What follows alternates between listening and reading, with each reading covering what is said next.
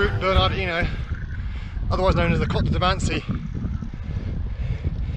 Made famous because it was the location of Bernard Hinault's one and only World Championship victory, I think, 1980, where they did 20 laps of this small hill over and over again. It's featured in the Tour de France many times before and since, up and down.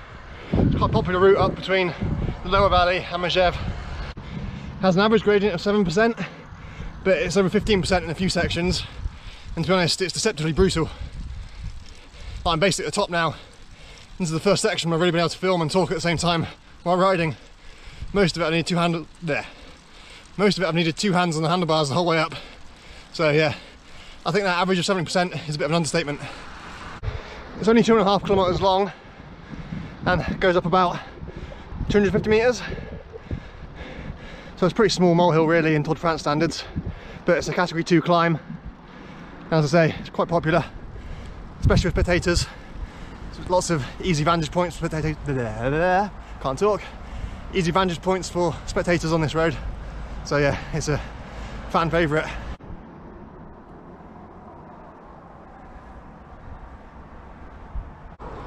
There's a bit of a strange col in that the top of the climb isn't actually the top of the climb.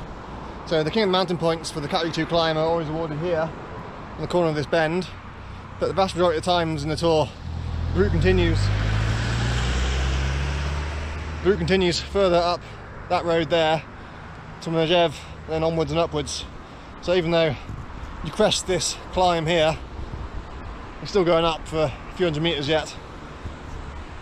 Although it does ease off from average of 7% just here to only 3 or 4% for the next few kilometers, so I guess it's a bit easier even if it's not the end of the climb. So that's a fairly quick up and down for this video, but I'm off to do something a bit bigger now. This is just my warm-up.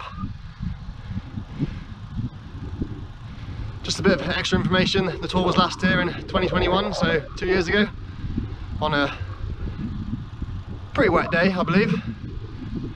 So I stood around for about 4 hours in the rain to watch them come past, and you see them for about 20 seconds as always. It also features quite regularly in the Criterium de Dauphine as well, as do many of these Tour de France climbs, not surprisingly.